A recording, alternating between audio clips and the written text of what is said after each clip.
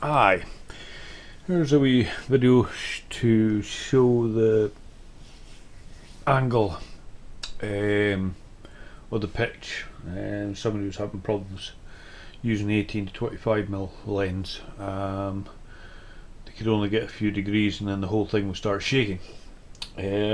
Personally, I would say that's down to the camera not being balanced properly, also down to your settings.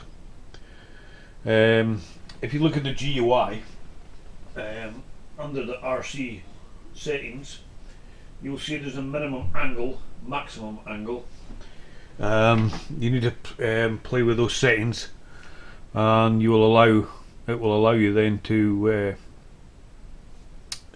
set the maximum and minimum angle for sometimes for the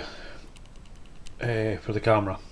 Sometimes you'll notice that when you put a bigger lens, sometimes it will sit at an angle like this, even though your sensor has leveled out. What you can do is you alter the minimum maximum angle to then level up. You'll see that it will rise up or down if it's too high. If it's not going down far enough, it means that you need to increase that angle, allowing then the motor to come right round. As I said, this is still on my not default settings, but the settings I've set up for the smaller lens. But anyway, just let's plug it in and we'll hopefully show you how my one works.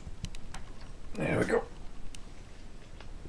As you can see, I've got the TX there that I use in the testing. There we go. The camera now is level, and what we can do now is we can alter the pitch, as you can see, a little at a time, or we can go from 0 to 45 degrees. There you go. As you can see, it works perfectly, no jittering at all.